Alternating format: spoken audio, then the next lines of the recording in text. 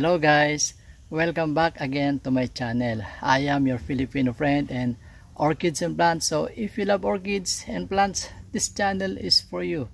And today's video, I'm going to share with you how to make fish amino acid.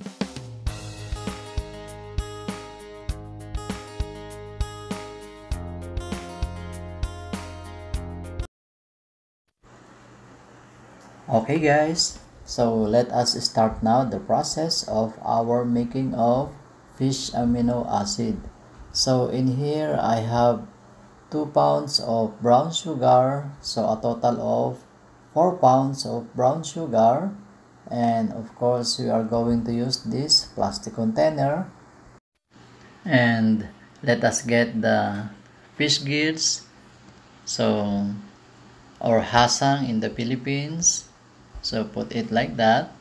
And this is a new fish gills that I took from the fish earlier. And we are going to get also our fish gills that's been in the freezer for a month. Because what I did guys is every time I clean the fish, and if I don't have time, what I did is I put it first in the Ziploc and then keep in the freezer. So when I have a lot of fish gills, then I do it one time. So in that way, it saved me a lot of time. So look at this one, still frozen. So let us put it here now. And the next is brown sugar. So let me get the scissor to cut the plastic of this brown sugar, and the proper measurement or ratio is 1:1. Let's say if you have a kilogram of fish gills, then you should need to have 1 kilogram also of brown sugar. And if you don't have brown sugar, molasses will do. So guys, the ratio also of using fish gills and molasses is 1:1, or a kilogram of fish gills and a kilogram of molasses. But if molasses is not available into your place, then brown sugar is alright. Like in this case, I have 4 pounds of fish gills, so I need to use 4 pounds of brown sugar as well. So guys, this is an easy process, easy step, and it has a lot of benefits to our orchids, to our plants, vegetables, and chickens. And this fish amino acid is one of the great or excellent liquid fertilizer, an organic liquid fertilizer, and multivitamins for our chickens. And the fermentation process is 7 days up to 14 days, and you can extend up to 21 days. But for me, in 1 week or 2 weeks, I always harvest it and use it for my plants and vegetables, as well for my chickens. And the application of this is 1 of fish amino acid into 1 liter of water. You can do the foliar spray or drenching or pagdidilig sa mga tanim. And guys, if you love this video, don't forget to like, share, and subscribe, and hit the bell icon as well.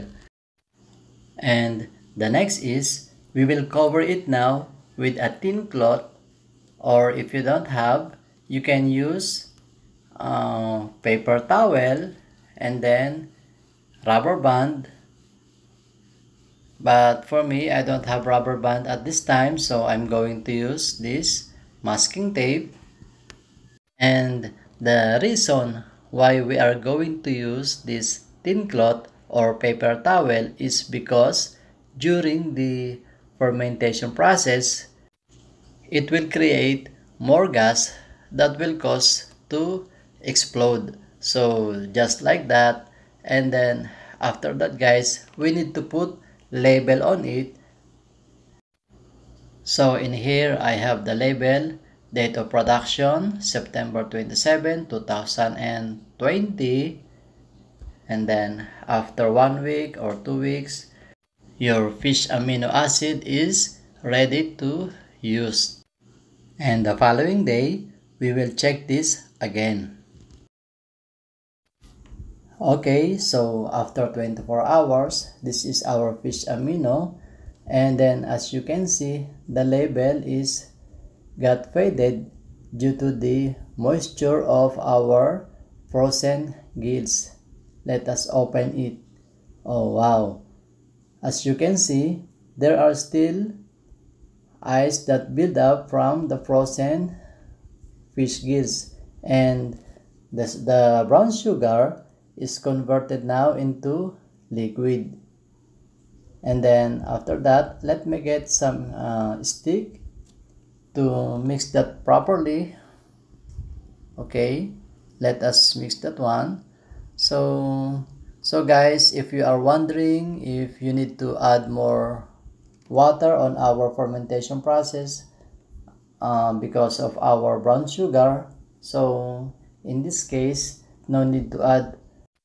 So we will cover this back again, and then we will wait for another 7 days or 14 days. And let me show you this one of my fish amino acid, and it's ready to harvest. And let me get the strainer and the container. And let me give you some benefits of our fish amino acid.